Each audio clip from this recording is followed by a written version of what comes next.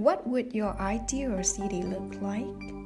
Well, actually, it's too hard for anyone to tell which city is the most desirable because we individually have different priorities to consider one city's attractiveness. As you've seen in your textbook, the first criterion is earning a living. It's mostly indicated by your incomes, which cover the cost of your necessities, build your savings, and maybe pay for your hobbies as well. Next, probably you're an architecture lover. You're passionate about the construction designs and love exploring their styles. Another factor is cultural value, which gives us a large picture of traditions and arts from a diverse group of people.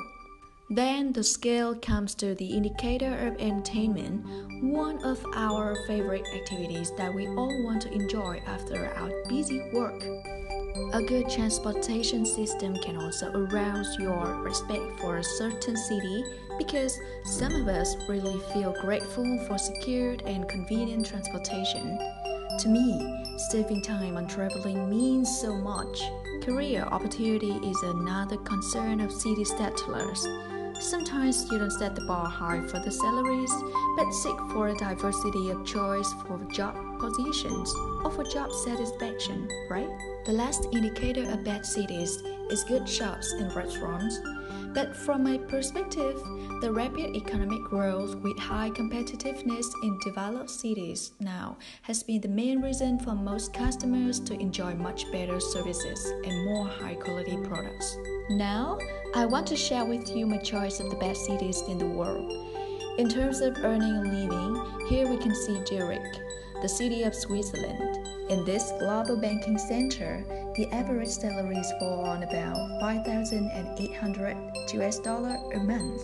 To those that are concerned about the job prospects, Pennsylvania is their dream. It has gained the highest Glassdoor City score in job satisfaction rating, apart from the highest number of job openings. About transportation system, personally I have a high respect for Vienna's public transportation because it is open-rated on an honesty system, and with only one ticket, I can access to all subways, trams, local trains, and buses. If Kanchur harbors your dream destination, Varanasi, the northern Indian city, has an esteemed cultural status from its longest history. It is also the symbol place of Hindus and Buddhists. Moreover, it is well known for art and design such as fine carpets, ivory work, perfume, silk, and copperware.